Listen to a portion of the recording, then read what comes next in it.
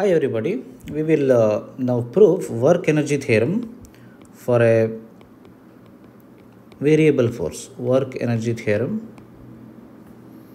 in the case of a variable force. In the case of variable force. In the case of variable force.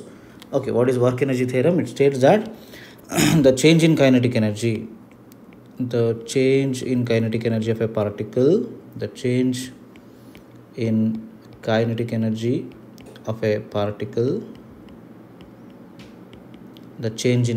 of a particle, is equal to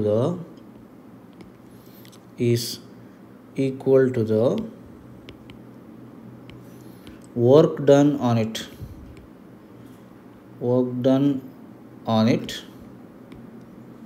by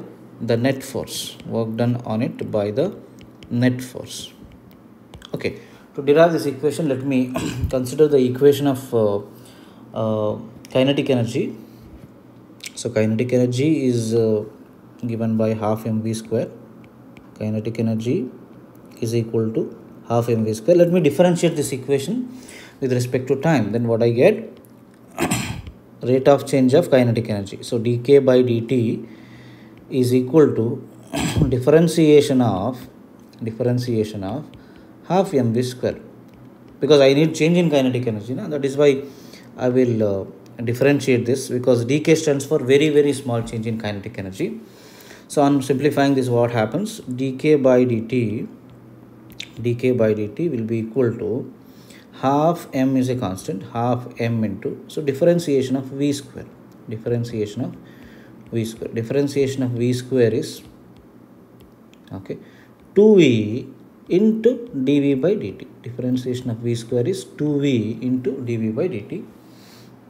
So what happens? This 2 and 2 gets cancelled, and dv by dt will be equal to acceleration. So therefore I can write, so dk by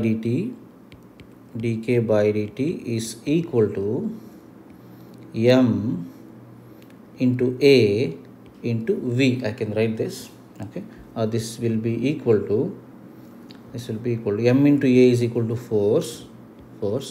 V, I'll write it as dx by dt.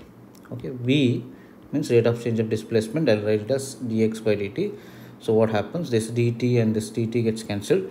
dk, that very, very small change in kinetic energy, will be equal to f dx. We'll get this. Okay.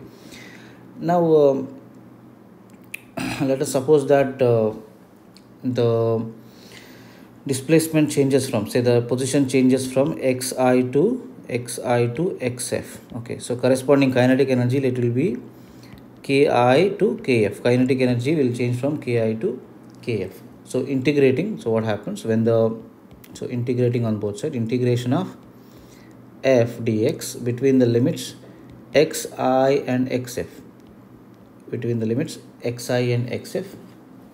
is equal to integration of dk between the limits ki and kf. Okay, so what is integration of dk? Integration of dk will be equal to k, between the limits ki and kf. So that is equal to, so what is this term? The definite integral of force over displacement, is equal to work done. So we already know that definite integral of force over displacement is equal to work done. So that will be equal to work done. I can write it directly. So this is equal to work done. So therefore the final step, first you apply the upper limit. In the place of k, you write final kinetic energy minus initial kinetic energy is equal to work done. So hence we have proved work energy theorem for a variable force. Thank you very much.